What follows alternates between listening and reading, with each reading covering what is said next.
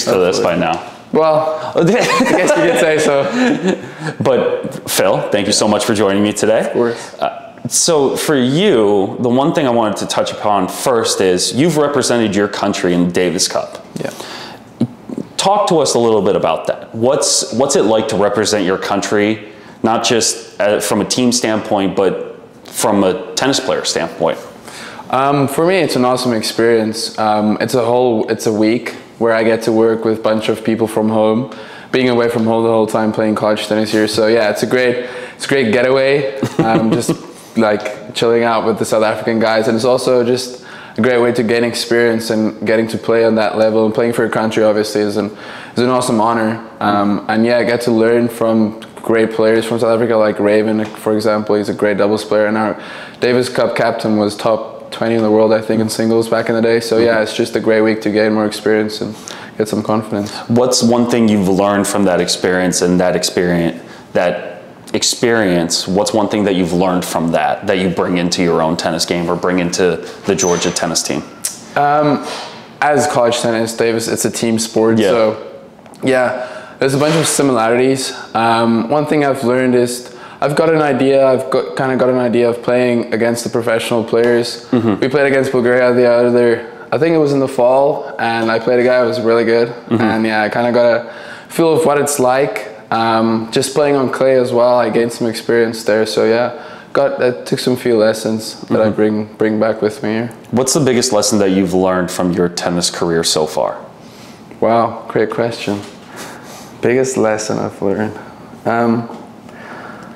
I think it's that tennis is a sport where it's not over until the last point's done. Okay. Anything can happen, and I feel like you have to believe that anything can happen until the last point's done. It's not over until the fat lady sings, as they say.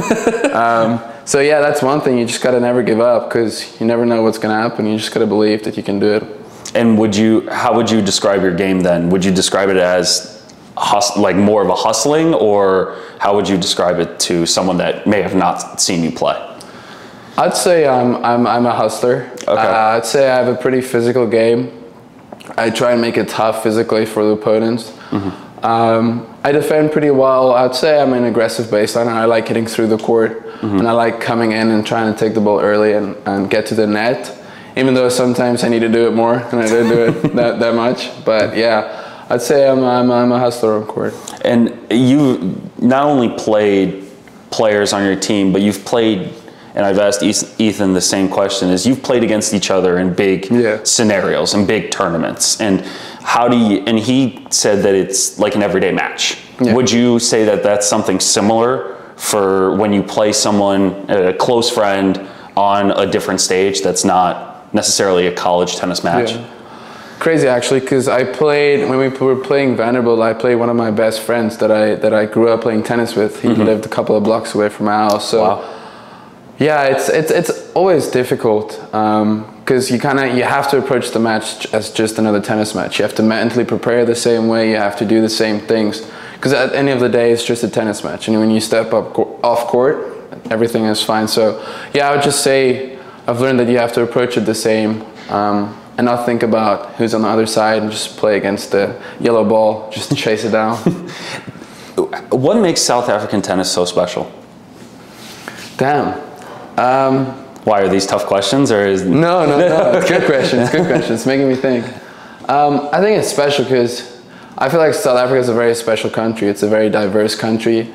It's a country full of people that like to play tennis and they enjoy the sport. So, as I said, playing for South Africa and getting the name of our country out there, it's a great honor. And yeah, there's been a bunch of legends back in the day from South Africa, like Kevin Curran, Donnie Visser, a bunch of those guys Wayne Ferreira, and now Lloyd that's playing. So yeah, keeping it going, trying to keep South African tennis on the rise. And for you too, what made it possible to get to Georgia for you as a tennis player? What made you decide to come here?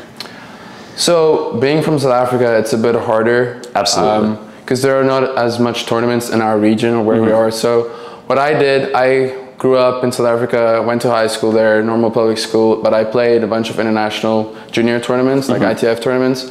And I played in Miami. I was playing Eddie Hur, and Jamie was there. Okay. Oh no, yeah, Jamie was there, and Manny was at Orange Bowl. So okay, kind of through the ITF tournaments and getting my ranking up, I guess they saw my name and they kind of liked what I was doing. So yeah, that's how they contacted me, and that's how I ended up here. And how would you describe yourself once you graduate, once you move on and evolve from Georgia tennis? How would you describe your career here at the end of the day? If you were to look back, say 10 years down the line, how would you want to be remembered here at Georgia?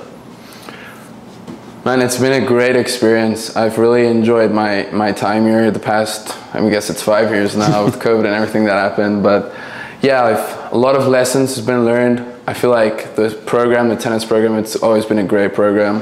The coaches are awesome. Manny and Jamie are awesome people off the tennis court. So a lot of lessons learned, and especially the college experience just gave me the tools that I needed in life in order to make the best out of situations that I find myself in, because I feel like I learned how to balance different aspects, like the social life of it, the tennis life, and academics. So I feel like those lessons that I've learned I can use and utilize in different areas of my life in the future. So my last question to you is, what's one thing that Jamie and Manny have taught you at your time at Georgia?